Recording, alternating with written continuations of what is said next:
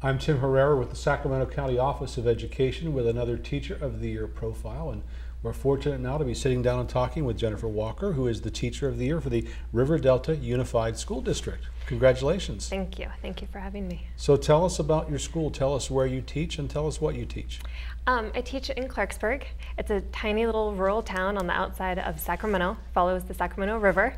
A lot of people who are native Sacramentans don't even know that Clarksburg exists. But it's a little tiny rural school. We have a little less than 200 students at the senior high school. We also run as a middle school, high school, Clarksburg Middle School and Delta High School. We're a joint staff, joint admin, but I primarily only ever teach at the high school. So it's a tiny little school. It is public, and I teach English.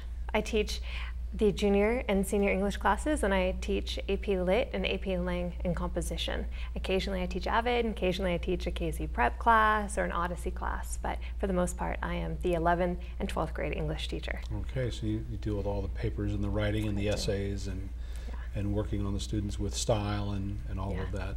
And voice and purpose and rhetoric, yes. So is it challenging these days? I hear a lot of people complain about how text messaging has a negative impact on writing. Mm-hmm. What are your thoughts on that? I haven't fully seen it, though I am guilty of it myself too. Especially as I'm texting, I start using the letter U instead of writing it out. I don't see it as often as I thought I was going to. About 6-7 years ago, I remember doing a lot of reading during my master's program about people being very concerned about it, the grammar Nazis, so to say. But no, I don't see it that often, actually. Usually the only time I would see it is if they handwrite something or if they're taking notes. And I don't mind when they're note-taking if they do their own shorthand like that. But no, surprisingly, I don't.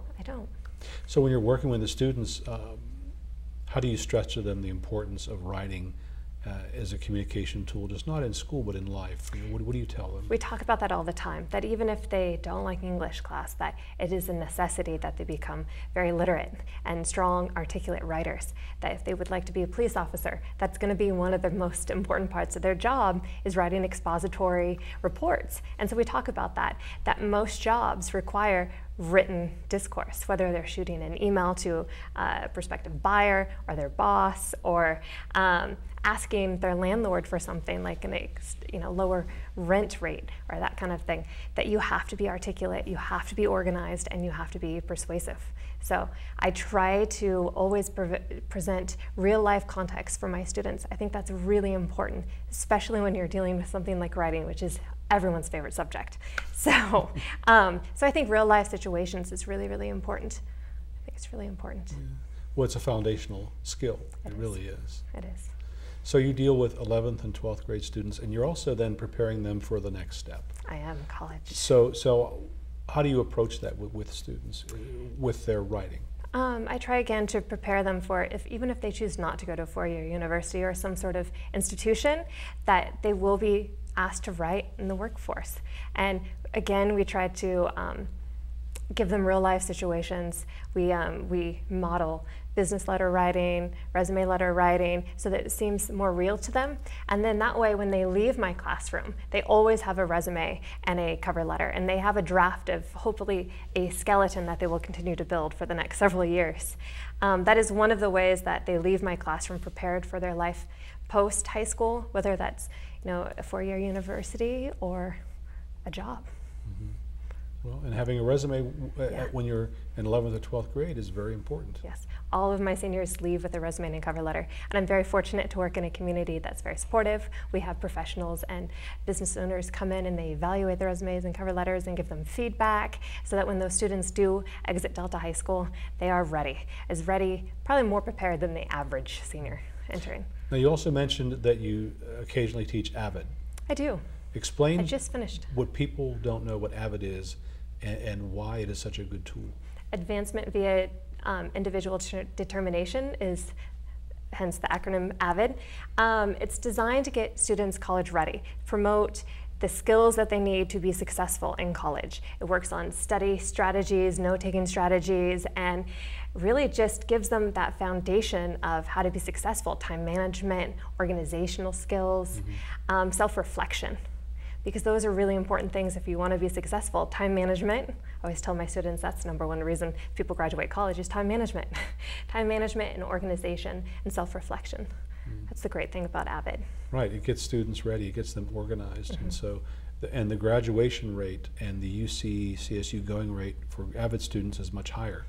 Again, I think that organization is really important in that time management that AVID instills in them. Now, how long have you been a teacher? This will be my 11th year. Okay. So, just finished my 10th year at the same school site. Really, 10 years at the same school? So right out of college I did. Right out of college, I moved to Sacramento, started a credential program, and was lucky enough to get hired as an English teacher before the recession hit. A few years before the recession hit. So I was very, very fortunate. I've been in the same school district. So in that 10 years amount of time, what kind of changes have you seen? Just in that, really, it's a short span of time when you think about it career-wise. Yeah. What kind of big changes have you seen in education? I'd say 2 fundamental ones. One, budget.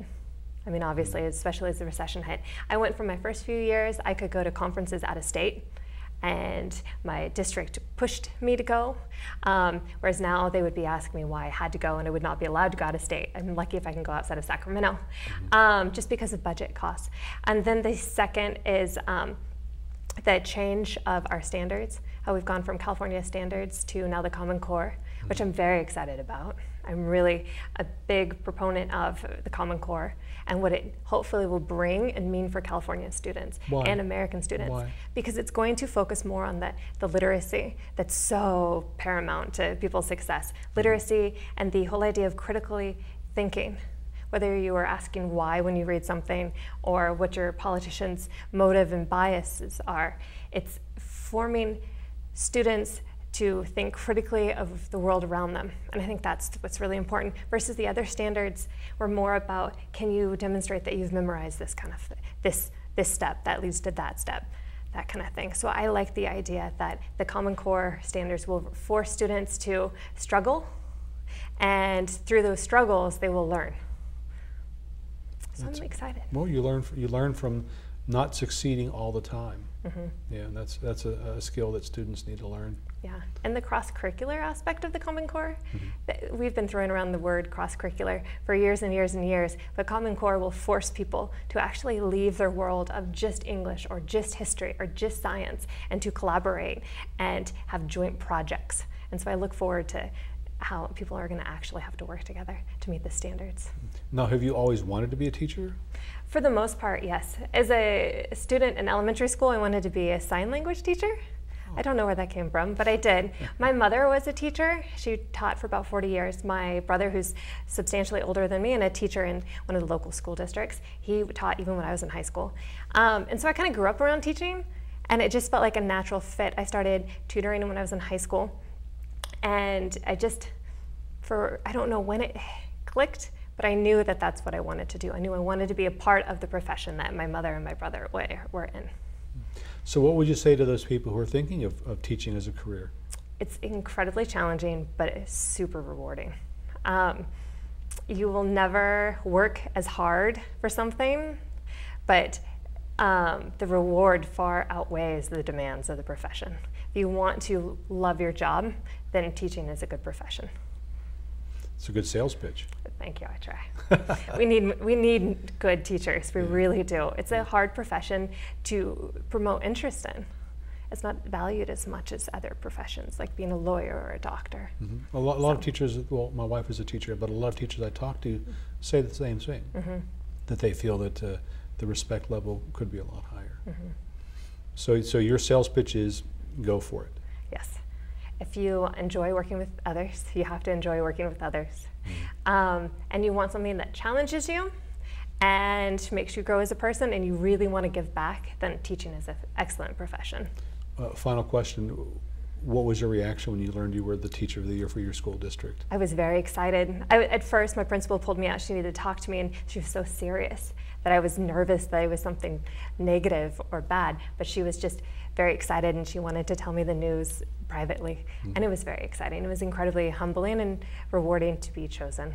So I was very excited. Well, congratulations to you. Thank you. We're glad you're Thank here. you. We've been speaking with Jennifer Walker, who is the Teacher of the Year for 2015 for the River Delta Unified School District. Thank you for joining us. Thank you.